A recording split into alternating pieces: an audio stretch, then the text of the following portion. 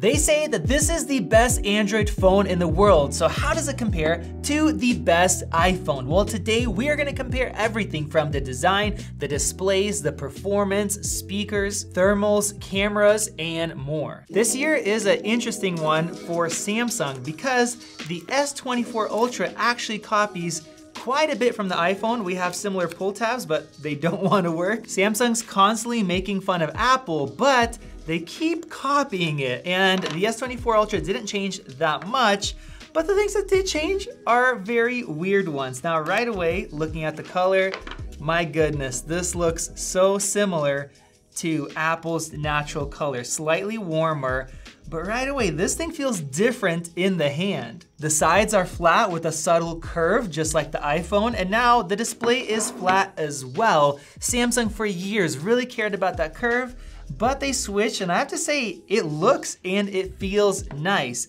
Now, the frame is also made out of titanium, just like the iPhone. I like that it used aluminum before, it's lighter, and this thing actually is just only 1 gram lighter than before, even though it did get a little smaller and thinner. And even though they made fun of Apple's 5X camera compared to their 10X they've had for years, they now have a 5X camera, which we'll take a look at in just a bit. It is a little bit larger and heavier than the iPhone, and it also costs $100 more. But with that said, you do get that S Pen built in, and if you actually use it, it is nice, but personally, it just stays in the phone for me. Now, the one thing that I wish they would have copied from Apple is MagSafe with the new Qi 2 standard, but they did not build magnets into the phone like you can get on the iPhone, which makes it really nice and convenient. But thankfully, our sponsor Taurus has you covered with their O-stand case that really makes this phone ultra. It's basically a case, a stand, a ring, and MagSafe all in one,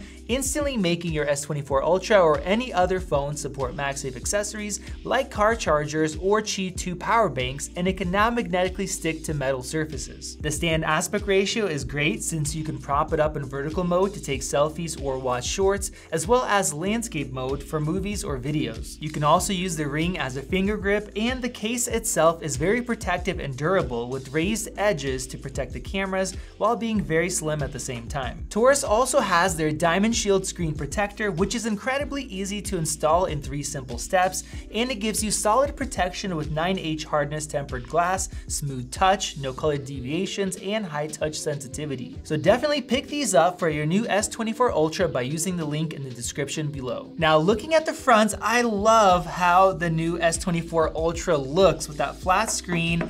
We now have even bezels all around, super thin, and it's a really nice, clean look. Of course, the iPhone has those curved edges, also with even bezels. But one thing the iPhone doesn't have is that tiny little cutout instead of that large dynamic island. Now, Samsung and Apple keep trading blows in terms of speaker quality, so let's go ahead and compare this new one.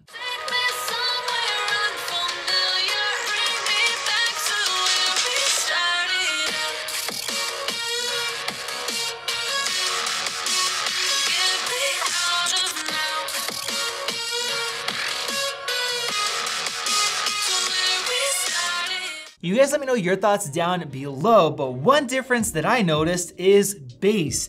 The bass in this new Samsung is not really there. I feel like the old one sounded better, maybe because they made it thinner, I'm not sure, but overall I would say the iPhone does sound better. Getting into displays, one thing that I noticed is how much darker the display is in the black areas than the iPhone. Now, I actually took off the screen protectors to make sure nothing was affecting it, and the Samsung has really, really good anti-reflectivity, which is why the colors are so rich and dark. Now, I maxed out the brightness on both because the Samsung is now rated up to 2600 nits, better than the 2000 of the iPhone, and looking at them, it does seem like the Samsung is brighter, just manually maxing it out. Dang guys, this is bright, and this is actually a first where the Samsung can actually beat it in a full white test. And then going outside in the sun, you could see how much brighter the Samsung is than the iPhone.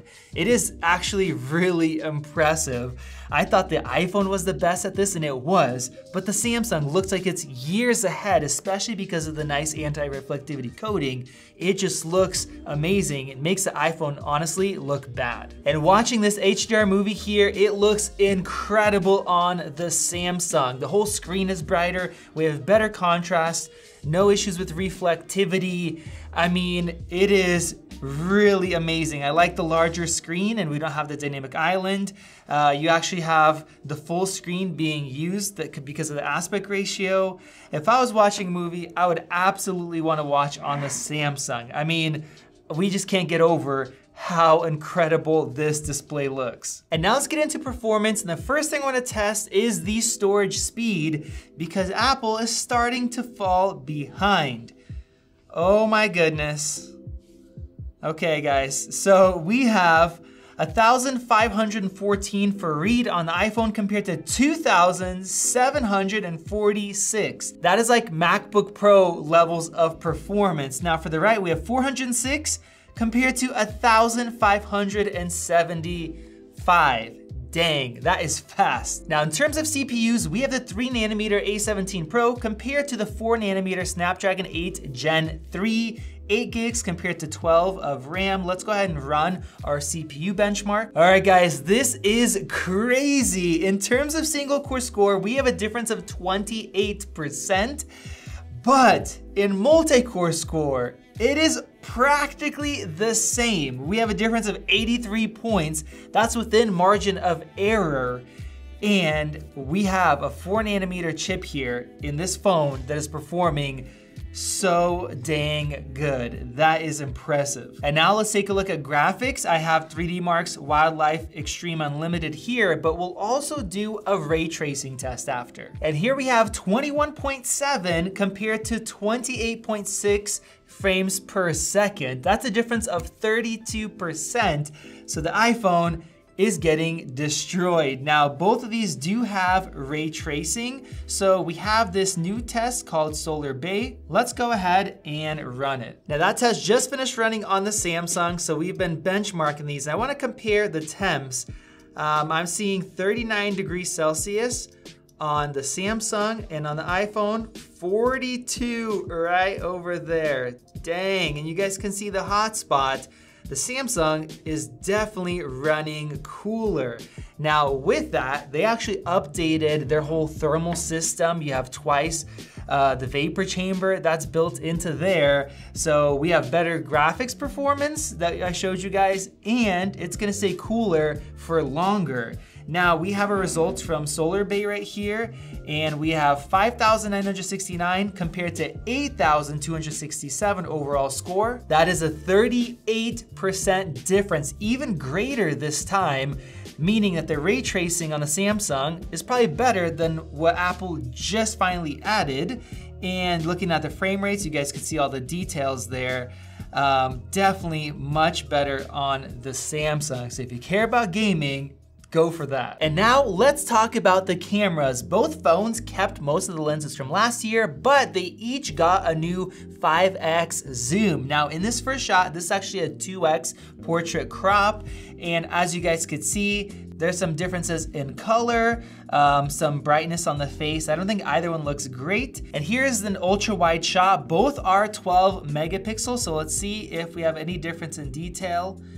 Honestly, the iPhone looks better. This is really waxy, but the HDR does look slightly better. Comparing the selfie shots, Samsung's has higher resolution, and honestly, I love how it looks. Brighter, nice and crisp, but you guys let me know your thoughts. And now let's look at the 5x lenses. Samsung had a 10x forever, and now it's 5, but it's 50 megapixel compared to 12. This shot looks very similar here, but if we go ahead and zoom in a little bit and we look at the detail, I don't know guys, it doesn't look that much better to me, and this is in really good lighting. Same thing with this water tower or cell phone stuff on top.